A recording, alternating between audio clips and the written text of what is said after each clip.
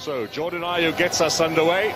Ghana in the whites, attacking the goal to the right-hand side and looking to make a fine start to this tournament and establish themselves very quickly amongst the front runners for success at the South Africa Cup of Nations. Can they keep up that wonderful run of 5 successive semi-final appearances, twice runners-up since 2010? You've got to go back to the 1970s for Tanzania's last appearance at the finals.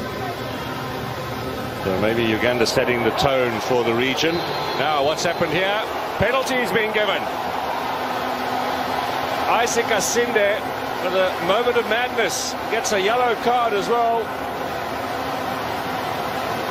And it's almost as if the Ugandans have gifted Ghana a golden chance now to take the lead.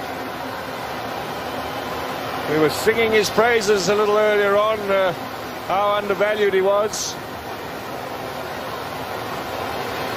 Well, he pulled him back. Lost concentration, a bit of focus. He was in trouble there. Andre Ayew to take the penalty to put Ghana in the lead in this opening match in Group D to get the Black Stars underway. He's up against the best goalkeeper in Africa. He beats him.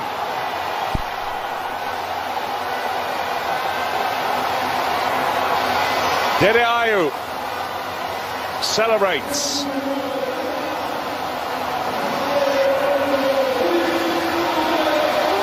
Making his 5th Africa Cup of Nations appearance, back amongst the goals as well from the penalty spot.